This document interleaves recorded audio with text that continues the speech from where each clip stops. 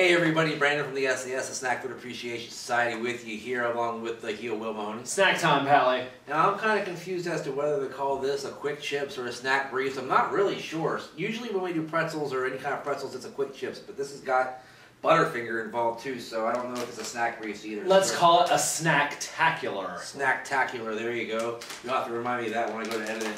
Alright, so basically we've got here, Will found the Utz, not UTZ, reckless eating, Utz mini pretzels covered with real Butterfinger. Butterfinger branding in the house, that's very important. That tells you it's authentic. Absolutely.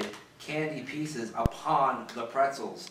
Very interesting mustard yellow looking colored bag here. Where did you find these again? Found them at the Target. I think they're pretty widely available.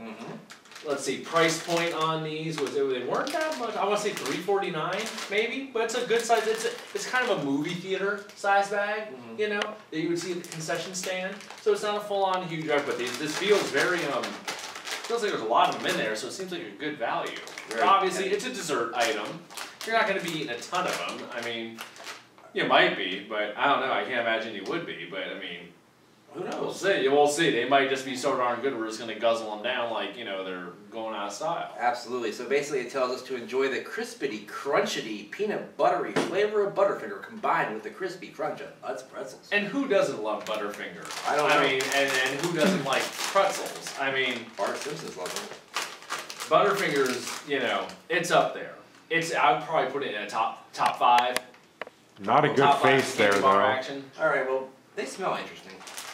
Now, is that an interesting good or an interesting bad? Not great. Well, I'm getting the chocolate peanut buttery. So it's odd smelling at first because I think you would expect it to be more pretzel-y. Yeah. But being the pretzels are buried underneath the chocolate Butterfinger. So it's a Butterfinger smell. Yeah. But kind of with maybe a bit of a sour taste to it. Wow, they aren't talking about them being coated. They are like sticking.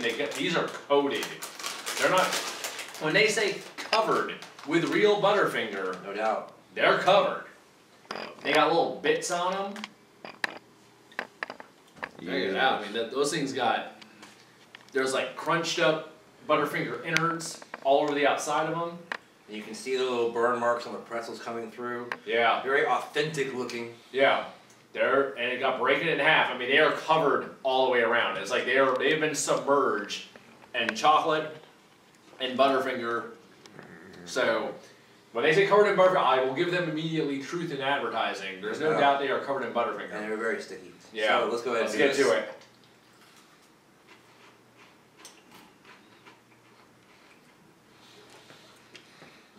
Now, of course, classic Butterfinger advertising featured The Simpsons, especially Bart Simpson, generally having his Butterfinger stolen and then retrieving it through nefarious means. No better than lay a finger on my Butterfinger. Indeed. Now, why is it that these kind of commercials from these things always feature somebody stealing something? Like the Lucky Charms, the kids always wanted to use Lucky Charms. The Trix Rabbit had to steal the Trix. Barney always wanted to steal the Fruity Pebbles.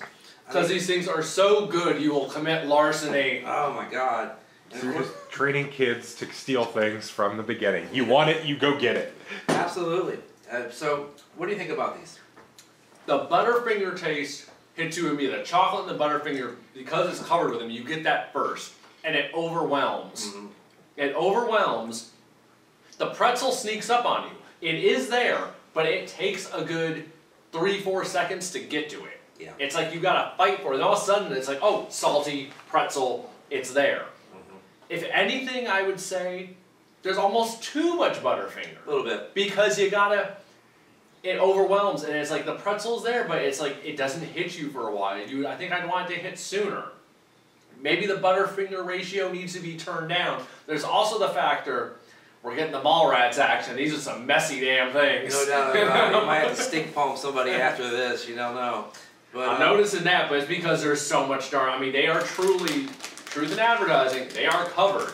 And it's kind of like it's almost backwards though. It's like the peanut butter on the outside from the Butterfinger, then the chocolate, then the pretzel. Then the pretzel? Yeah, because It's all there. It's just. Now it's almost like a little more of the crunchy action from the Butterfinger on the outside too, like a candy kind of thing. That would be kind of cool. Now this one, I will say this: I pulled this one right out of the bag and immediately ate it. I'm not getting the stinky bomb. Well, that's good. Oh yeah, it's already, you can't hold on to them because they're drenched in chocolate. It is what it is. Between the hot lights and everything, who knows? That's true. So Heat is on. I think I'm gonna go ahead and give these like a 3/4 thumbs up in terms of flavor. They're really, really good.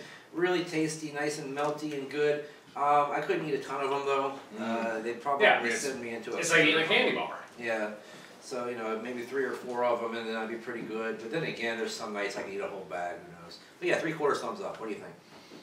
I would say so too. I'll go 3/4 on that. They're damn good. They're exactly what they say they are. If anything, I think they're just covered in chocolate and Butterfinger.